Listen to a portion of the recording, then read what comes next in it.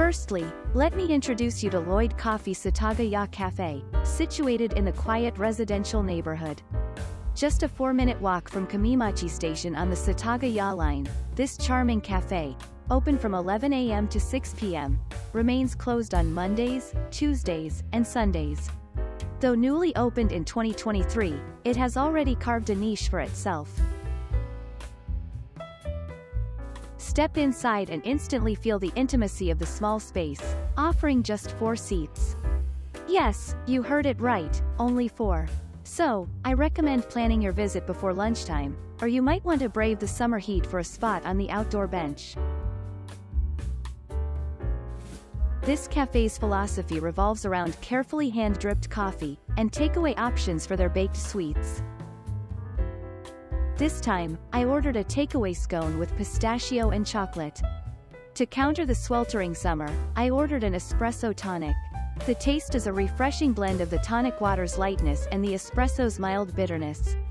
The sweetness of the tonic was prominent and I felt it wasn't really bitter. On the other hand, the option of menu was limited. Next cafe is GRATBROWN Roast and Bake. Nestled just a 4-minute walk from the west exit of Komaba Todai Station. This cafe operates from 8 a.m. to 5 p.m. and remains closed on irregular days. Upon stepping into there, you'll find yourself engulfed by a sense of tranquility typical of a residential neighborhood cafe, enhanced by the warm wooden interiors radiating a natural ambiance. This time, I ordered the avocado chicken cheese hot sandwich and a cafe latte. The cheese was stretchier than expected, its melt-in-your-mouth goodness perfectly complemented by avocado. While slightly heavy as a breakfast, it was quite satisfying. Adding an intriguing twist was the side of curry-flavored carrots, with a robust flavor that made an excellent accompaniment to the toast. There is a variety of homemade baked sweets and house-roasted coffee. I arrived shortly after opening at 8 a.m., however there were already 2 customers already seated. The morning opening hours allow for a delightful breakfast indulgence with an array of freshly baked goods enough to put anyone into a delightful quandary of choices. The cafe's signature buttermilk biscuits are worth a try, and I couldn't resist taking an Earl Grey muffin. It was not overly sweet, and excellent with coffee. The cafe latte was characterized by a strong bitterness that let the espresso's flavor shine. Thus, GRATBROWN Roast and Bake promises an irresistible coffee and bake experience, a place where local charm meets delicious choices.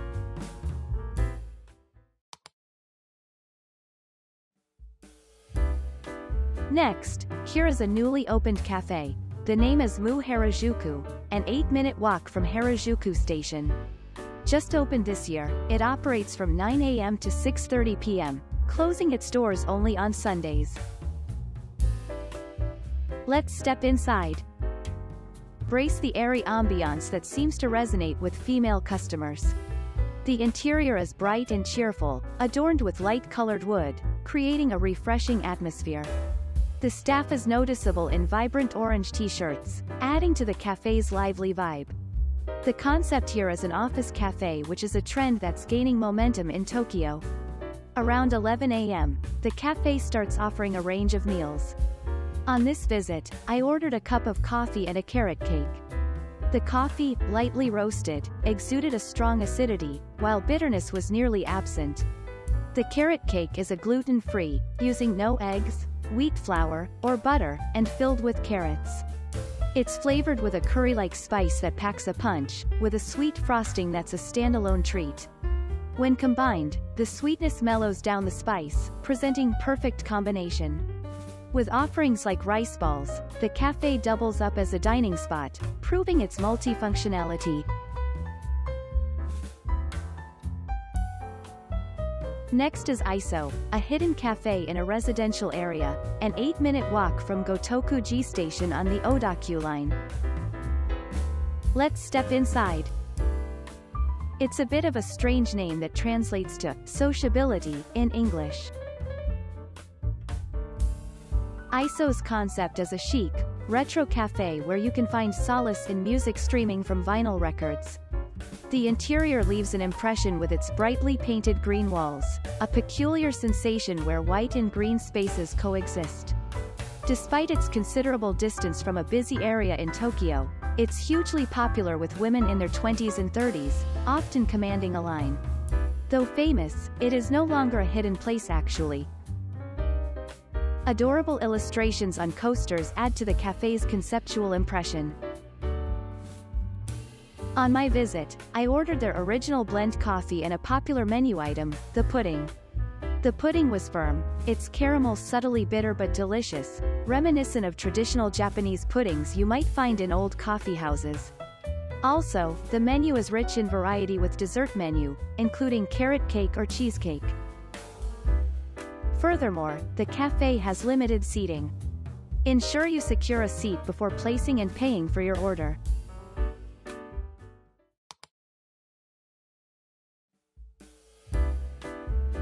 Let me introduce MCR HIBIYA.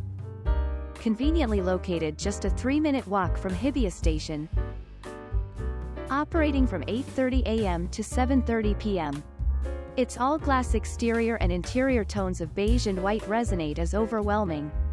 It's fit a mood with HIBIYA's ambiance, exuding an air of luxury. The cafe is housed in a stunning building, offering an open view of the verdant Marunouchi Nakadori. The cafe tends to get busy from midday on weekends. I recommend going there in the mornings or evenings because during my weekend visit, it was almost always full between around 2 and 5 p.m.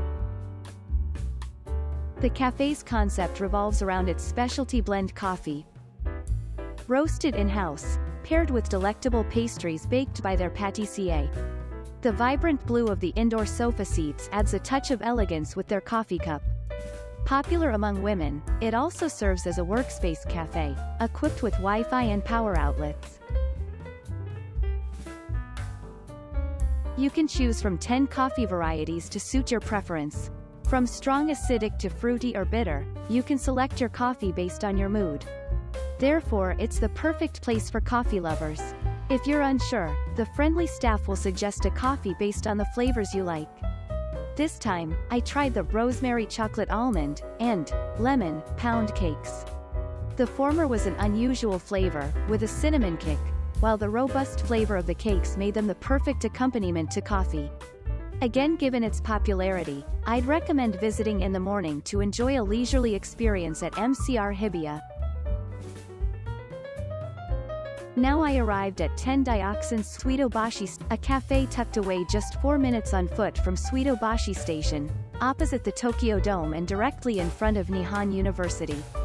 Open weekdays from 8 a.m. to 7 p.m., and weekends and holidays from 11 a.m. to 6 p.m. The interior is chic with a classical touch, featuring exposed concrete, meticulously chosen lighting and decor that creates a tranquil ambiance. The lighting is somewhat dim, a tad disappointing for those not seated near the entrance window. With its rising popularity, the cafe is often crowded during the day on weekends. And don't worry if you're alone, I often saw solo visitors. I was looking forward to trying their cheese toast. And that was awesome. With its vibrant look perfect for Instagram, it's no wonder it's popular. But its taste is even more impressive than its appearance. The cheese is melted to perfection without being too heavy, making it a delightful breakfast choice. The subtle blend of mayonnaise and butter adds a delectable layer of flavor. The generous serving of prosciutto on top, coupled with the cheese toast, offers a salty accent that leaves you craving for more. The toast itself is lightly sweet, bouncy, and fluffy. The latte art on the cafe latte I ordered as a set was adorable and intricately crafted. Open from 8 a.m. on weekdays, with a full selection of cakes available even in the morning, it's a fantastic spot for a morning visit before hotel checkout. Next is Trevo Coffee&Meals, a boutique cafe just a 5-minute walk from Korakuen or Suidobashi Station. Opened just last year, the concept is high quality, with a focus on specialty coffee, natural wines, and a discerning selection of salt and olive oil. It's a Korean cafe run by a Korean couple and you'll find their clean, white-based design. However, with only 5 seats tables available under 2 people. Furthermore, there is time limited to just for 1 hour following service due to the limited seating. On this visit, I ordered a deli plate sandwich and a luxury ham and cheese hot sandwich, using French butter and truffle. It took about 15 minutes to receive the order. The sandwich was loaded with cheese and had a generous aroma of truffle. It was accompanied by homemade strawberry jam, which was absolutely yummy. The side of vegetables added a beautiful color to the plate, especially the purple cabbage and vibrant orange. This is a branch of Streamer Coffee, but the architecture retains the interior of the original traditional coffee shop in 1973. Pets are allowed, and there were many customers with dogs. Situated a mere 5-minute walk from Jingumae Station, it is open from 8 a.m. to 5 p.m. The characteristic here is the authentic hand-drip coffee and the nostalgic ambiance. The interior exudes a calm and classic atmosphere, promising an ideal setting for spending leisurely mornings. Some of them were working on a laptop or reading in peace. On this visit, I ordered a classic menu item, Neapolitan spaghetti, and a melon cream soda. For an additional 350 yen in the morning, you can also order coffee. The coffee is an original blend, a drip coffee with a tangy taste and no bitterness. The Neapolitan has a robust flavor, slightly salty, which paired incredibly well with the refreshing taste of the melon soda. The cafe's menu is extensive, featuring Neapolitan, pizza toast, pudding, donuts, cakes, and more. If you want to feel the old classic style of coffee shops, I highly recommend you visit Kissa Streamer.